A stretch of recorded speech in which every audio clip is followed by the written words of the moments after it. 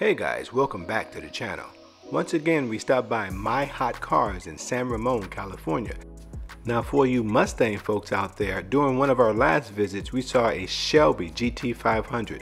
Just wanted to let you know it's still available, as well as this beautiful 68 fastback.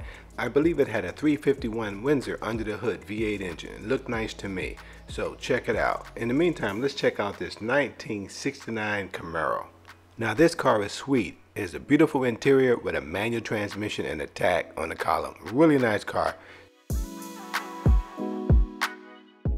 Now as always, contact information is provided at the end of the video, also down below in the description.